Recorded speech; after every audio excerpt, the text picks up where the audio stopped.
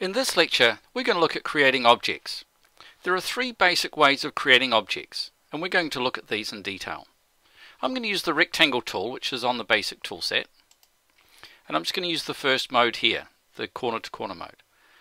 So click once to start, click once to finish, and there's your rectangle. What I'd really like you to look at is this object info palette on the right hand side of your screen.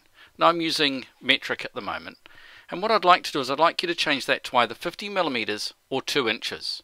When you hit the tab key, you will move to the next field of the object info palette. This is a really quick way of moving down here, and you'll notice that it also highlights it all for you. So now 50 again, and hit the tab once more.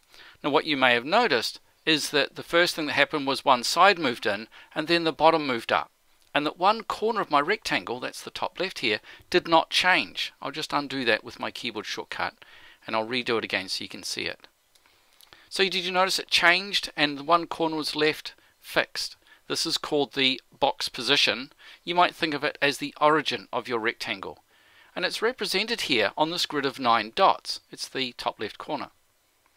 You can choose the box position, the origin, and you can then change the location of that object by using your keyboard. So I've typed in 0, hit the tab key, typed in 0, hit the enter key or the tab key again, and you can see my object is moved. So we can use the object info palette to change the size of the object and to change the location of the object. While we're talking about this, I'd also like you to know that you can use plus and minus. 50 millimeters plus 50 millimeters. And now I can say minus 50 millimeters and I'll take that away. If you're using a metric file and you want to use inches, then just type in the inch unit mark, which is a double quote mark. 2 inches or 50 millimeters. And if you're using imperial and you want to use millimeters, just type mm after it. Or if you want to use meters, type the letter M, and it's really quick. The next technique I want to show you is to use the numeric keypad. Now a lot of keyboards have got a numeric keypad on the right hand side. Not all have it, but a lot have it. This numeric keypad is very efficient. Window on the menu bar, data bar options, and allow numeric keypad entry for instant data bar activation. This is going to make it very quick to draw our objects if we turn this option on. So remember, window, data bar options, allow numeric keypad. So how does this work? When we click to start a rectangle, you can see I've got a floating data bar just by my cursor. It says 50 minus 50 at the moment. If I use my numeric keypad, I can type 50 straight into that floating data bar. Then hit the tab key, minus 50 because we want it to come down, enter once more, and that has created our object. Now this is a much faster way of working than the first one I showed you. It's just as accurate, but it's much, much faster. Let me show you that full speed.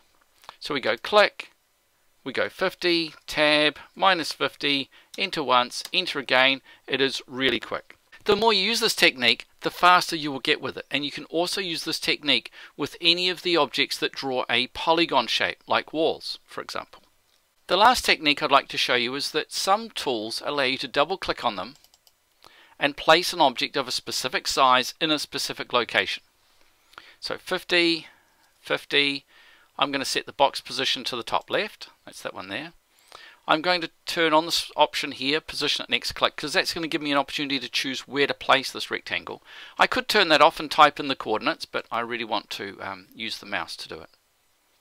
Click OK, find the center of the last rectangle. You can see the word center will appear, or bottom right if it's finding the bottom right of the other one. Click, and it's placed my last rectangle for me.